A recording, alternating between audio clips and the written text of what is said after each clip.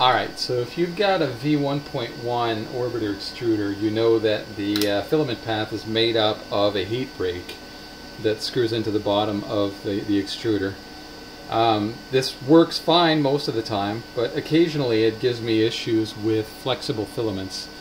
And so I've started setting it up slightly differently based on some advice that the original designer gave me.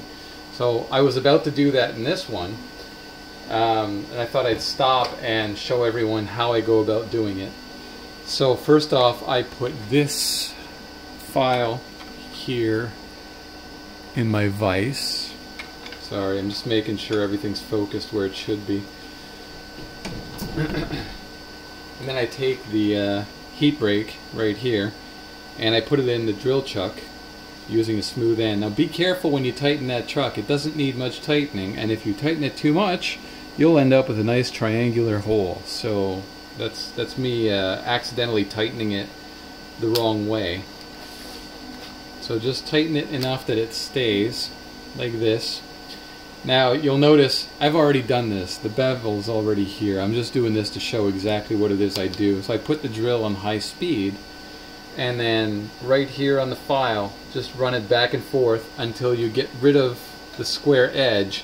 You want to try and end up with as little flat as possible on the tip here. It doesn't take very long. Just run it a few times, check it. I'm gonna try to make my angle slightly more than 45 degrees here. That's about what I've got. If you can get to 60, that's probably ideal. So a 60-degree angle, and just run it like this.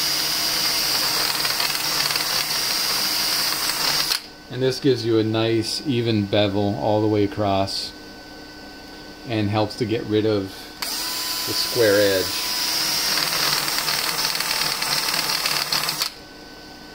And that's looking really good. So like I said, I had already done it, so it went really fast. It might take as much as 2 minutes of that normally.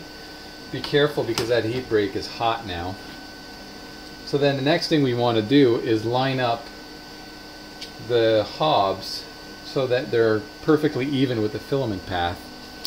So here's one of my orbiter extruders. I print my own, and because I often need it to be mirrored. So the online sellers don't seem to sell them mirrored. So the first thing we're going to do is we're going to loosen the inside hob here. So here is the grub screw that holds that hob in place. Just loosen it. We don't need it loosened much, just enough so that it wiggles side to side on the shaft,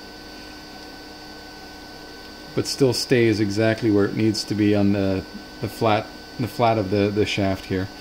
Now I'm able to turn this, and what I'll do is thread the heat break in here. Now because I print my own, these threads are very tight, and this isn't easy to do by hand. So I'm just going to use my drill to tighten it in there on low speed.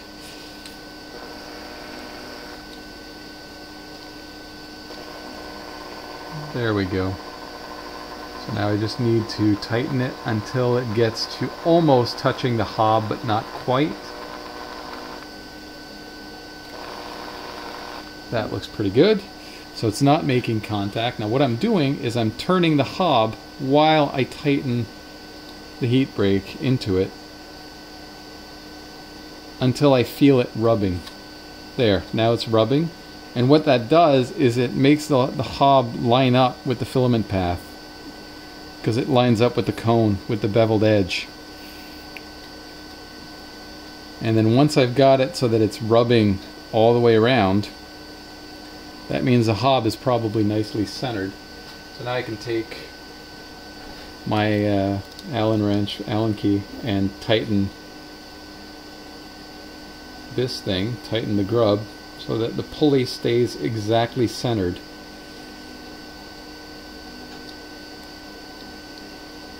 There we go. Nice and tight, shouldn't move from there. And then back off the heat break just a little bit so that it's not making contact with the hob while you're actually using it. It needs a little more.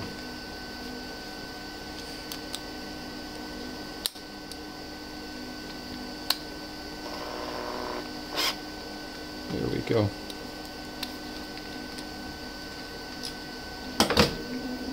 So now it's not rubbing anymore. It's really, really close. And the filament path is as constrained as can be. There we go.